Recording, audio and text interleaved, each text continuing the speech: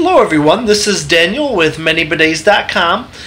Today I'm going to be talking about installing the TOTO Neorest 700H. So one of the most common questions we get when it comes to the 700H is how easy is it to install. A little bit more tricky than a standard toilet, so really we recommend hiring a plumber, but kind of wanted to walk you through some of the basics so that you have an idea what that plumber will be getting into. And if you feel comfortable with it, yeah, you could always take a crack at it as well. So let's go ahead and talk a little bit about the specifications of installing this unit. First of all, you need to make sure that you have a 12-inch rough-in. So that's the distance from the center of the flange or the drain hole to the back wall without the molding taken into account. So from the center of the drain hole or the flange to the drywall in the back is that 12 inches or more.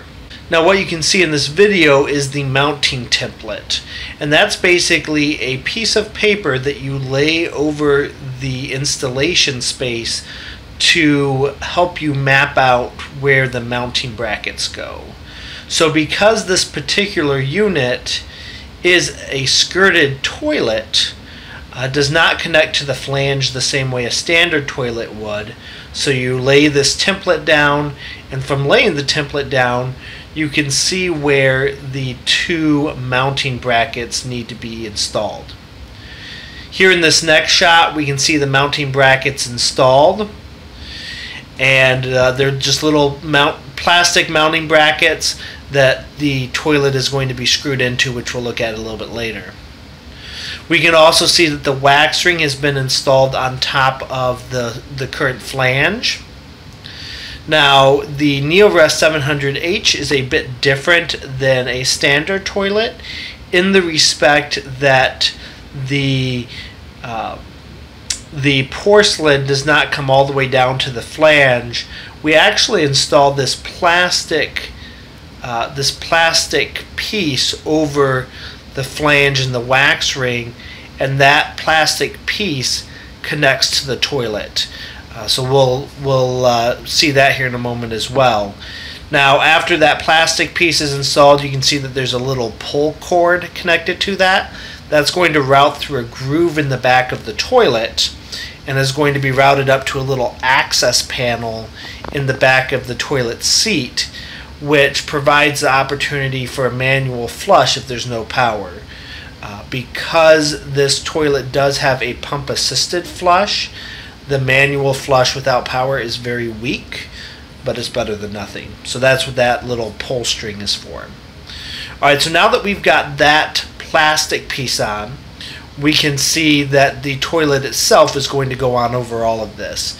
So if it's not properly lined up, you're going to know, because it's not going to sit flush or level at all. So you're just going to wiggle it around a little bit until you get it into place, and it's going to kind of almost snap into place. And then what you need to do is you need to go in the back, and where the two little screw holes are on the unit, you're going to screw into the mounting plate there to attach that toilet to the floor. So that's done. Shouldn't have any wiggle at this point. Should be nice and tight. Of course, you can caulk around the base of the toilet if you want, with like a clear caulk. That's totally doable if you so desire. And then of course we're going to set the seat on top of the toilet, and there's two screws that we put in the back access panel area that keep that seat in place. After we do this, we have a little battery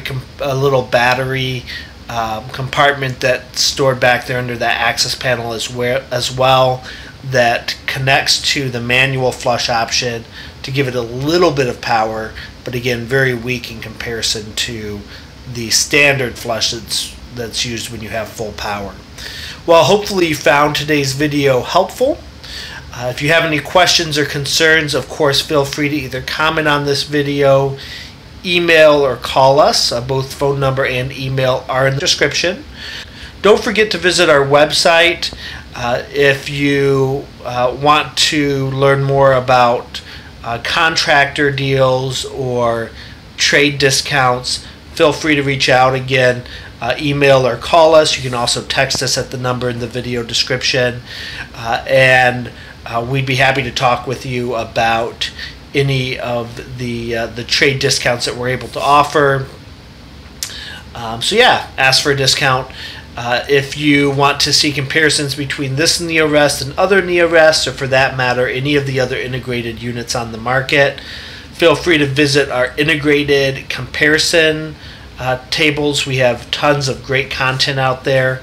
And of course, don't forget to subscribe and like this video if you found it helpful. We will be doing a full review of the TOTO Neorest 700H, but if you're not subscribed, you won't see when that video comes out.